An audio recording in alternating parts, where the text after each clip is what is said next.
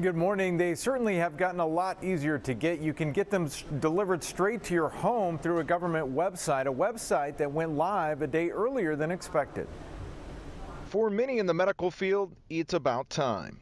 I think it's really important. Of course, we all would have liked this a month ago. That would have been a little bit better. 4 free COVID tests delivered to each household is the latest weapon the Biden administration has pulled out to try and fight back COVID-19 in the highly contagious Omicron variant. We're looking forward to getting free tests out to the public. The government bought about 1 billion tests. You can sign up for your test by going through a dedicated USPS website or by visiting www.covidtest.gov.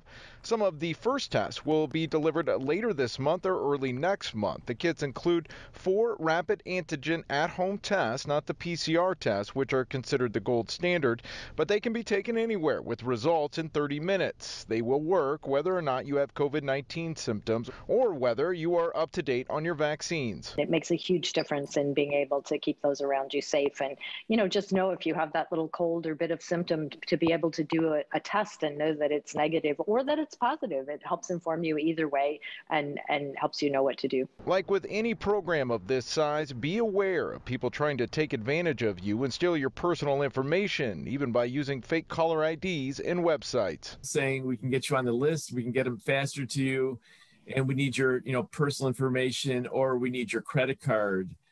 That's all the government's going to ask for is your information, your mailing address, and an email if you want to be notified. And that's the extent of it. Any other personal information is not needed. Now, as far as signing up for the at-home test kits, the website is extremely easy and user-friendly. I did it yesterday. It took me less than 5 minutes to sign up and get my confirmation email sent to me. We're live in the newsroom. I'm Eric Runn, WGN News.